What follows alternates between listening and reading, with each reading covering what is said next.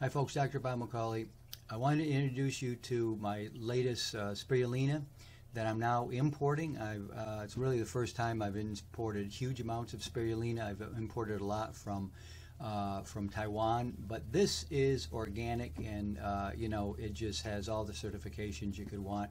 Of course, that amazing organic certificate that everybody wants these days.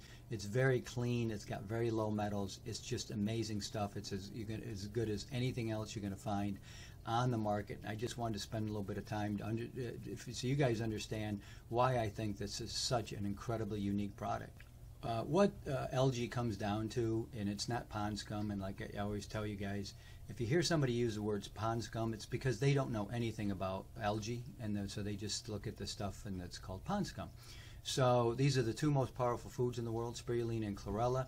They are not easy to grow, so it all comes down to the cultivation techniques that the company uses. Do they know what they're doing? Because if you don't know what you're doing, you can get mycotoxins in your algae. In particular, spirulina, you can get microcystins and BMAA, which is an amino acid that's very, very dangerous and can lead to Lou Gehrig's disease.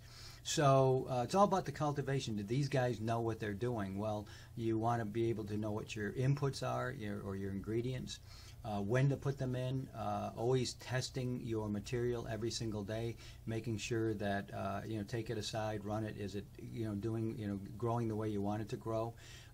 Because if it isn't doing that, then you got to get rid of that batch and start all over again. And a lot of companies, they just don't want to waste it, so they'll continue on with a bad batch, and then you just don't really have anything you can trust. So the cultivation is important. Does the company have the money to put into it? It's not cheap to grow algae. People think you can grow this in your like in a bathtub or something. Well, you could for personal use, and there's these little tiny spirulina kits out there if you want to try to grow your own. But you better be careful, because if you don't do it correctly, you can end up with microcystins and BMAA. It's all about how you grow it and all the techniques. It's all about the environment that you grow it in. It's very important. So if you look, we have all the certifications you could possibly want. You got FSSC 22000, ISO 9001, kosher. You've got halal. You've got organic certificate. EU organic certificate. There's a lot of different certifications out there. GMP, all this kind of stuff, and it means a lot to these producers these days, because everybody wants it. Traceability. They want to know how it came, how it goes back. Where did it come from? How was it grown? By who? And is it really organic product? Is somebody playing shenanigans like the Chinese are always doing? They just invent things. There's websites you can go and see if it really is organic. Again, something like this, never had anything like that when I was in business. Organic certification, I don't even know if they had it when I first started out in doing spirulina and chlorella. That all came later. Like everybody else, we offer powder and tablets, spirulina tablets. I stock 250 milligram size tablets. I think people like them more, but we can do 500 milligram or 1,000 milligram, whatever you want. We'll give it. We can get it all for you. So little by little, I've grown this business up from nothing, and I've become one of the biggest players in chlorella and spirulina in the United States. And I do it. I got here because I didn't. I wasn't funded by anybody. Nobody stuck money into my company. This is all just kind of bootstrapped all the way up to here where I am. And I do it because I believe in these two algae. I believe in them. I know how they make me feel. I know how well I work out because I take these two algae. I see how my blood work looks when this is what I use for my protein. It's vastly superior to animal protein, meat, fish, eggs, or dairy. Stay away from cooked animal protein. It's really bad for you.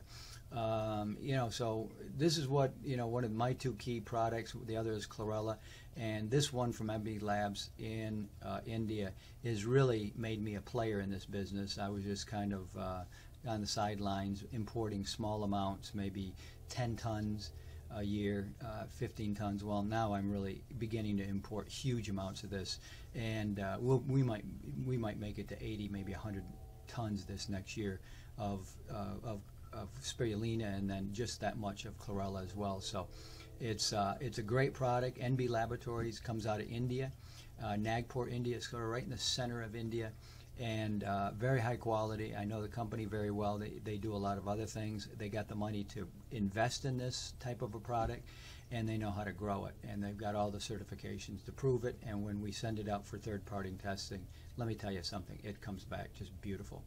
So there it is. There's my latest Spirulina. I'm very excited about this. We're getting our second sea container in now.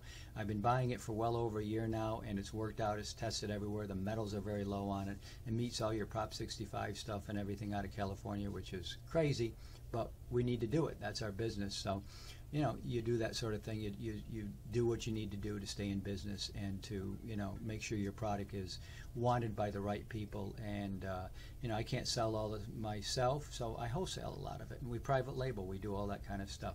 So MB Labs, Spirulina, right out of India. Metalina is their little trade name, but of course it goes under my name, Dr. Bob's Naturals, and then we sell it to all sorts of other people. Very high quality, Spirulina, very high energy, incredible food. One of the two strongest foods in the world. The other is chlorella, and you're really going to like this stuff. Dr. Bob, see you next time.